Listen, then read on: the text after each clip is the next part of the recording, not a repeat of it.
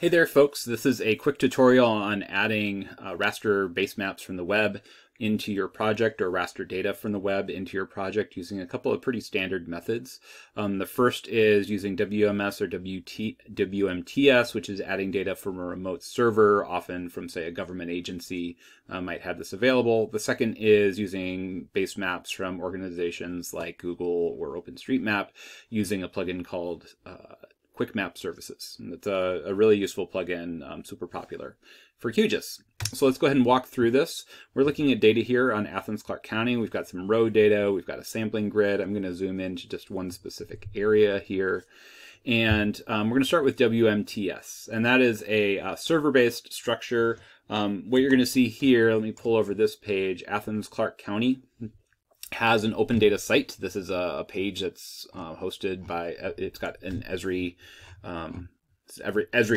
platform in terms of where these data are coming from. It's got a lot of variety, a lot of available data. One of the things that it's got is ortho imagery. So this is aerial imagery that was created in 2018. If you were to download these files, it'd be quite large. So this is very high resolution data.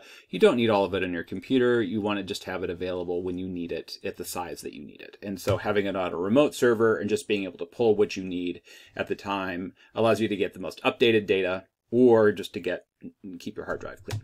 Right.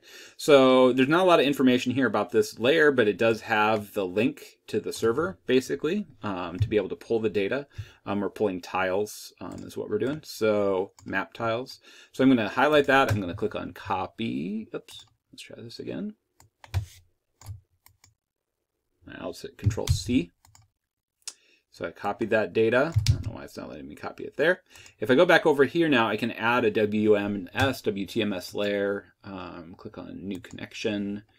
And I'm just going to call it whatever you want to call it. I'm going to call it 2018 ortho imagery. Right? And then I'm going to go ahead and paste that URL that I got. You can see the WMTS, and it's got all the stuff that we need here. All these other defaults for this layer are fine. Generally the server will tell, or the page will tell you if you need to have authentication, say, if it's restricted data that only some people can use, etc. I'm going to go ahead and click OK. You'll see it added over here, and if I click on this, look, now I've got my ortho imagery layer that I can just drag and drop into my map.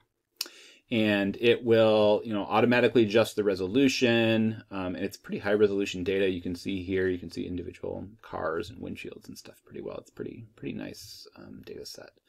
So we've got our ortho imagery added. The second that we can pull from here is doing QuickMapServices. So if I go under plugins, QGIS is open source and it's got a lot of these handy dandy plugins here.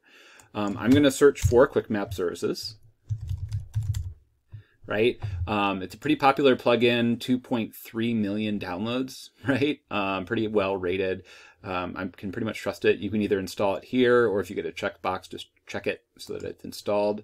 These two little menu bar options up here are for QuickMapServices.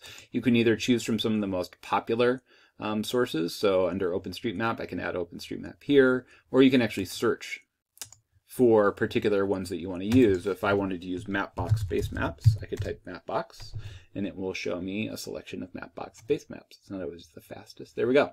And I could add one of those on there if I wanted to. So it's nice because it's already done the work of finding all these links that we can pull in, right? So if I wanted to add Mapbox streets, just click on add it over here. There it is, right?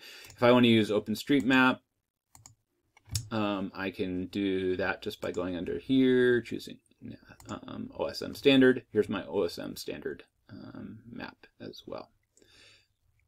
Right, so pretty straightforward to do. These are both really helpful for just kind of referencing your project. Sometimes you might just want to do a quick screenshot map and add a base map. There's lots of ways that these kinds of services are extremely useful to have at your fingertips. So hopefully this is a useful introduction to them.